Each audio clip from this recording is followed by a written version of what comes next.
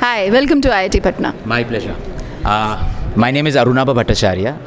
Yeah, so it's an absolute pleasure to graduate and complete my master's in business administration. So basically, I work in Dubai. I'm coming all the way from Dubai. Oh, very nice.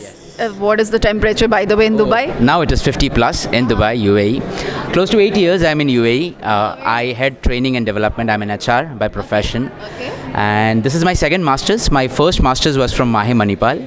Yeah, and then the experience what I had at IIT Patna is outstanding, one of its kind, world class to be very precise. I think thanks to the leadership team, Mr. Neeraj, Mr. Jai, the faculty members, I think the essence of learning was amazing out here.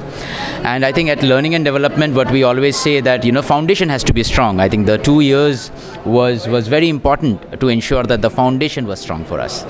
So what was your specialization, dual specialization? In HR and strategic leadership. Oh, very nice, strategic leadership. Yeah. So we must have your number, right?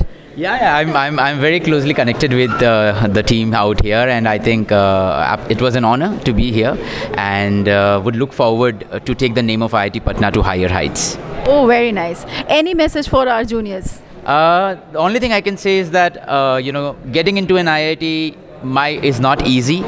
And what is even more tough is to ensure that you take the legacy of the name even for years to come.